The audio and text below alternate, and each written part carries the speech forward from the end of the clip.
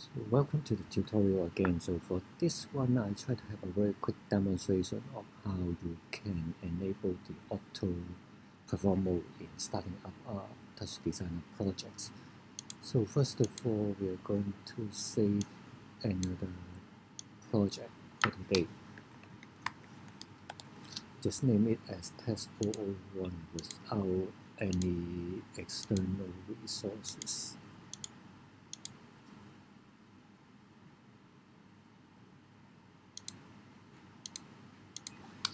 Okay, so for simplicity, I just add let me see, a RAM, and then make it with the standard size resolution, and just connect it to the output window. And with the perform mode, see the root selections around here, I change the perform window to fill screen without border and turn off the display of the cursor, so that will be just a gradual change of gray tone between black and white.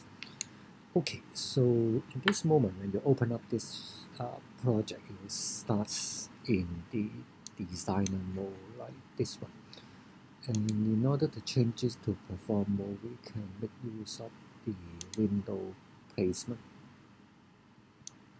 Yes, this is just very simple, and you can just click over here, start in perform mode, and then close this one. Save quick TouchDesigner. Okay, so in order to test, you can just open this particular project file.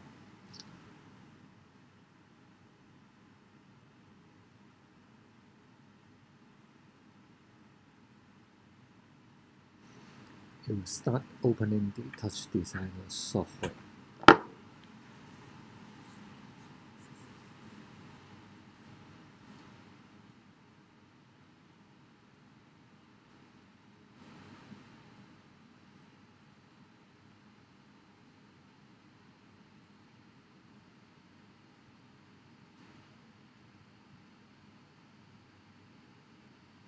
Yes, that's it.